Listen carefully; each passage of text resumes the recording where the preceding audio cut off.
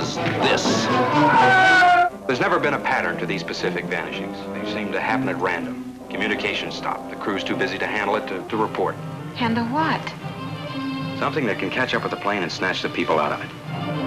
The Navy versus the Night Monsters.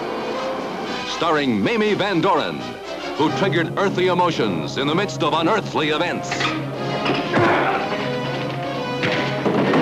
Anthony Eisley, fighting fiendish, crawling things.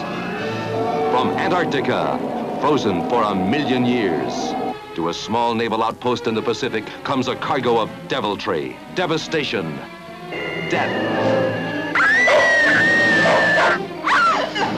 Attacking bodies, destroying minds.